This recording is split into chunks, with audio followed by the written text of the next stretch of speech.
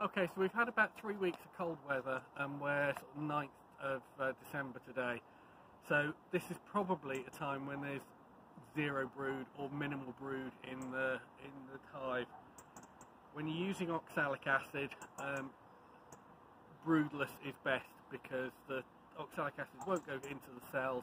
It'll just treat the mites that are on the bees, what they call the thoracic mites.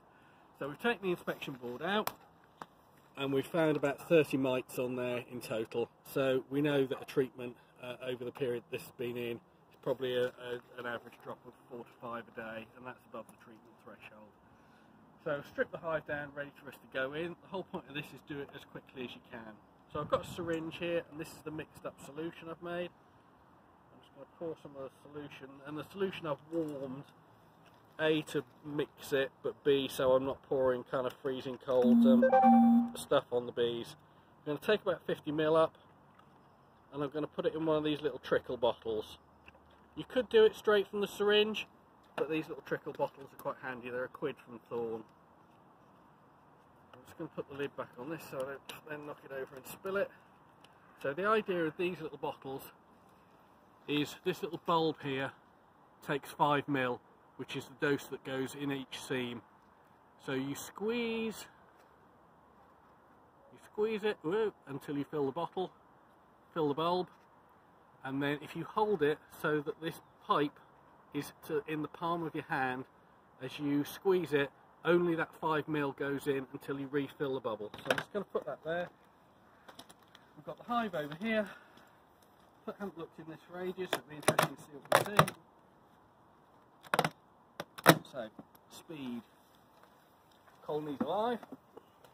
It's on about 5 frames. So I'm going to look for frames that have got bees in. There's no point treating a frame that doesn't have bees in. There's a few bees in this one. So 5 ml, refill the bubble. 5 ml in the seam, refill the bubble. I just trail my thumb down the frames so I know where I've got to. 5 ml. Once you've got 5 ml out, you actually can't pump it any more out, as long as you've got the bottle the right way round.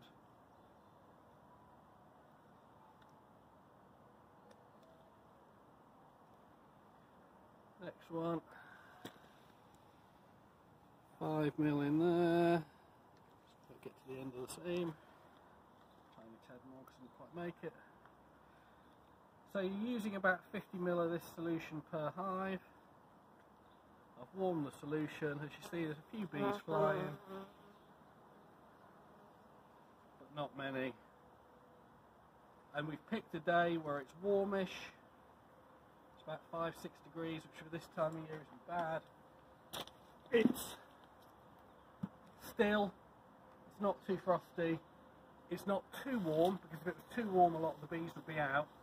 What you want is the bees clustered, but you don't want it to be so freezing cold that every time you go in, that going in the hive is a real massive disturbance. So this is about as good as it gets, to be honest. Finished in hopefully a minute or less.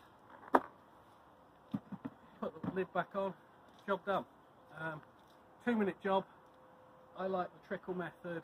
There are other methods that involve kind of vaporizing the oxalic acid, but you need a lot of kit and you need a lot of protection. Doing this, you'd be wearing gloves anyway, but make sure you're wearing gloves. It is an acid. It's a bit like working with a bleach or something like that you work with at home. Just be careful with it. Eye protection, if you feel necessary. I wear glasses so I don't feel a huge kind of need for extra eye protection. Treat it with respect. That hopefully will have a 95% plus knockdown rate on the mites and the bees. Thank you.